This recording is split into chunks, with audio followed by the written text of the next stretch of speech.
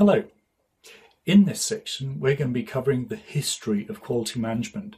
Now don't get put off by thinking that we're going to be going back to school or that I'm going to be giving long boring lessons with me droning on about various epochs and the new quality influence of construction and manufacturing, even though I think that could be quite interesting, but no.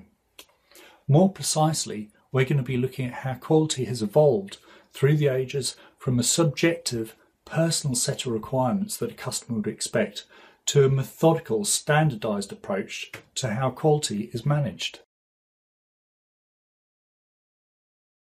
Like I said, we're not going to be going way back in history, but look at the past couple of hundred years and how a customer would be assured of quality workmanship by employing somebody who had attained membership to one of the guilds.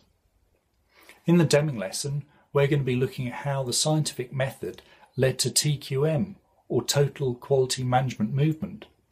We'll also look at how quality management has transformed a whole country that had been completely decimated after the Second World War and had a reputation for producing shoddy products to becoming a world leader in producing quality products in just a short number of years. Finally, we'll be looking at the evolution of quality and the steady progress from general inspections of quality through to a formalised international management standard. So, without further ado, let's get started.